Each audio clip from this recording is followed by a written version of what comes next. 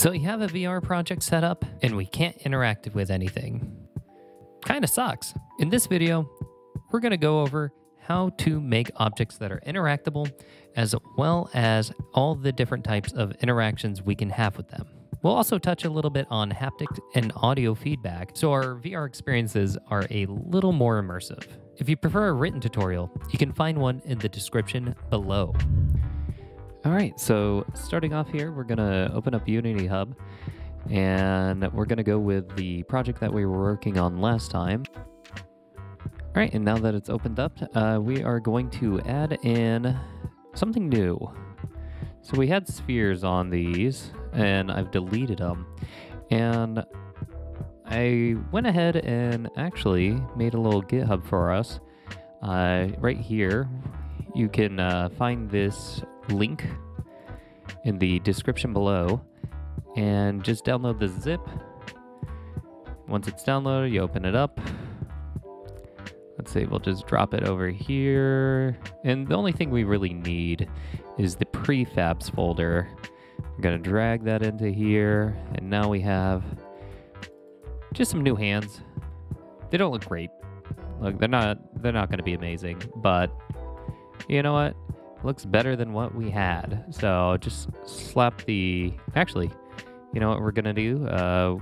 Go here and you can just put this into the model prefab for the right hand, and then the model prefab for the right hand. Did I say that backwards? Nah, whatever.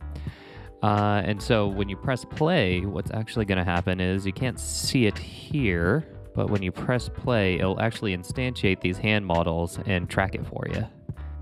Look, you get the picture. When we play around with this a little more, it'll make a little more sense. All right, so now that we have swapped these new models out, let's add some things to interact with.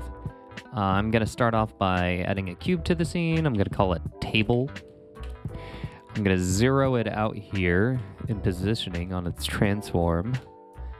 And that's going to be too close because our camera, our origin's there. So let's move this, let's see, maybe 0.5 up and 1 over. So that's going to be, yeah, perfect. So this is going to be a little table that we can throw things on top of to interact with. So starting off, why not, I don't know, make a sphere, and we'll call it ball. Look at that, super creative. And then zero that out again and do the same thing. We're going to move this over a bit, move it up, and that's pretty massive. That's gigantic, actually. Holy crap. Let's shrink that down a little bit. Let's see, what'd be good size? I think 0.2. Yeah, there we go. That's a little better. That's a little better. And to make this interactable, all we have to do is add Interactable, XR Interactable. Let's see. Yes, XR Grab Interactable. There we are.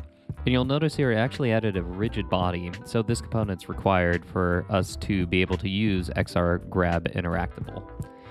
And honestly, we could just start up our scene right now and start interacting with this, but I want to go over a few things before we get into that. Starting off, I want to change the color of this ball, so I'm going to go in my materials folder, and you'll see here I've already made a few materials just to change the colors on this, so slap this on, and sure, I'll show you really quick. If you don't know how to make a material, you just add a new material there. You can change colors here, boom, boom, boom. And I just like having a nice flat color, so I lower the smoothness down. Look at that. And you can just, boom. That's how you make material. But that's not what this video is about. All right, back to this. So slapped a new material there, and I'm doing that because I'm going to make 2 more copies of this. So Control C, Control V. There it is. We'll call you ball 2 and ball 3. And with that, I'm going to move ball 2 over here. And ball 3 over here. Let's make sure we give them different colors. And the reason I'm doing this is because we're going to explore the different types of movement type that you can have with XR Grab Interactable. So if you see here, you have movement type, and we can drop this down, and we have 3 different ones. And each one is fairly different from each other. So instantaneous just pretty much means if you're interacting with this object, it's going to instantly attach to your hand and track with it. You know, that it's not going to do any physics or anything. It's just going to act as if it was attached to your hand, or if it was your hand. Then for this one, we're going to put on Kinematic. And with Kinematic, what you'll notice is when you're moving an object around, you know, it's not instantaneous, it's not mapping perfectly. Instead, there's a little bit of a lag to it. It looks a little, I don't know, jaggedy when you move it around, and that's because it's applying physics to it as you're moving it. But the interesting thing is it will be able to pass through objects that don't have a rigid body attached to it. So like say you had a bat and you're hitting against like a mesh, like a wall or something. If that wall doesn't have a rigid body, it'll actually pass through it. And last, we have this pink ball that we're going to do velocity tracking. And with velocity tracking, what you'll find is that it's a lot like Kinematic, and it will you know, kind of have lag and you know, not perfectly mapped to your hand, and it does a better job of simulating what it feels like to apply force to an object. So it's super good to use when you're doing something like opening a drawer and you want to apply that kind of physics. The drawer, you'd want to add velocity tracking onto it, right? You want to be able to pull that door open or that drawer, and you know, if you have physics pulling it quick, you want the drawer to continue to kind of have that weight to it. So that's typically what that's used for. And not only that, but when you are interacting with this, like a velocity tracking object, it's going to interact and run into anything or collide with things, even if they don't have a rigid body. So, you know, unlike the kinematic object that, you know, will ignore meshes or colliders if they don't have rigid bodies, this one will interact with literally everything no matter what. So super important to remember that. All right, so now that we have our interactables in the scene, it is time to talk about our controllers and the types of, not interactables, but interactors that we can have. And the first one we're going to talk about is the XR Ray Interactor, which, great news, it's already done. That's what already comes attached to our right and left hand controllers. And you'll see all the components needed for that here. Starting off the XR Ray Interactor, you have the line renderer and the XR Interactor line visual. And so you'll need all these components for this one to work. And typically the XR Ray Interactor, you'll probably be familiar with it in games. You use it for teleporting.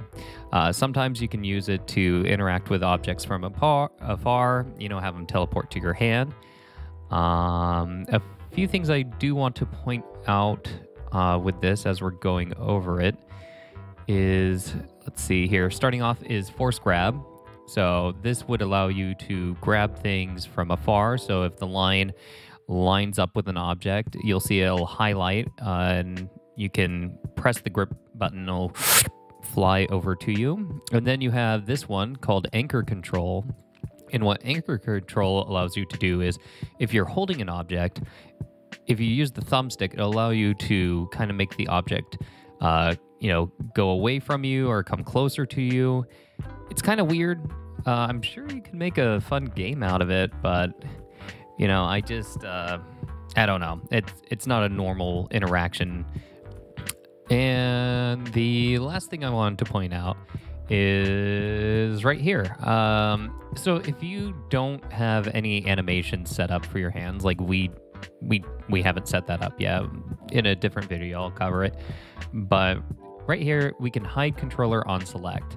And this is like a quick and easy way of, you know, not breaking immersion with your interactables. So instead of like having the object attached to your hand in a clean way, when you select this, your hand will just disappear and the object will just appear in your hand. And yeah, it's just a quick, easy way of getting something done and getting it out. And I've seen published games use this, so it's a very valid way of interacting with your object. And again, one last thing to make sure we do is, since we're not animating things or attaching objects properly to our hands yet, just select hide controller on select. That way it doesn't look so funky. And yeah, now we have a direct interactor as well as a line interactor. And we can press play and try things out here and see what's a little funky or not. And so one thing you'll notice as we are playing around here is we're not really getting a lot of feedback while we're interacting with the world. And it's really important in virtual reality, or really any game, to constantly be giving the user feedback and immerse them and let them know that things are happening. And so how you do that in virtual reality is haptics and audio. All right, and so to add audio and haptic events to our controllers and our audio, it's super simple. Both the XR Ray Interactor and the Direct Interactor have audio events and haptic events. And so I'm just going to do it on the XR Direct Interactor. And you go in here and you can on select entered. So that's like, you're clicking the grip. And you can add an audio clip here, and I don't have one in the project, so I'm going to make one really quick. I like to use BFXR to produce really quick audio. It's nice. It's a free resource. I'll throw the link to the website in the description below if you want to download and try it out. And yeah, super simple. You just, that works, right? You can pick coin. Make it a little softer with triangle, sure. Export the WAV file, yeah. And I am just gonna slap it onto the desktop. Yeah, I don't care. Let's see, I will throw it into the project. Should probably make an audio folder. Nice to keep things organized. And there we go. And so I'm gonna go back to my right-hand controller. And there it is. Yes. So go into audio, right-hand controller. Where are you hiding? And drag it in there. So when we select one of these objects now, it'll play that little sound for us. And then for haptic, these are going to be your hands vibrating a little bit. You want to, typically let the player know that they've hovered over something they can interact with. And so duration is going to be for how long it goes. We don't want to do like 30 seconds. That's ridiculous. But, a quick little vibration and say, hey, like this thing's happening. So like 0.25 seconds. And then I believe the intensity goes all up to 1. But, like just for hovering, it just like is a little reminder. So we could try 0.25 here as well. And then when they've actually selected, you want it to be a little more aggressive. So 0.5 duration, and let's do 0.75. And so we can go back into the project now, press play, and see the different interactions we're having, and when the audio plays, and compare it to the left hand and see how, what's the difference of having these feedbacks and how much more immersive that makes it. And you can see here, as I grab with my right hand, it plays that little audio.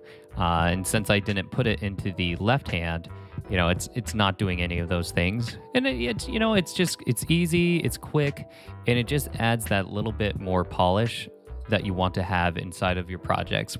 All right, and with that, we can now make interactable objects and play with different types of interactors.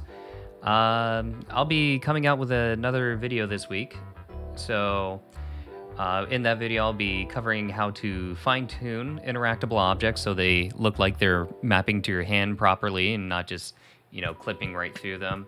And apply a little physics to them. So, if it's a ball, it bounces. And if it's a brick, well, it hits the ground. And that's it.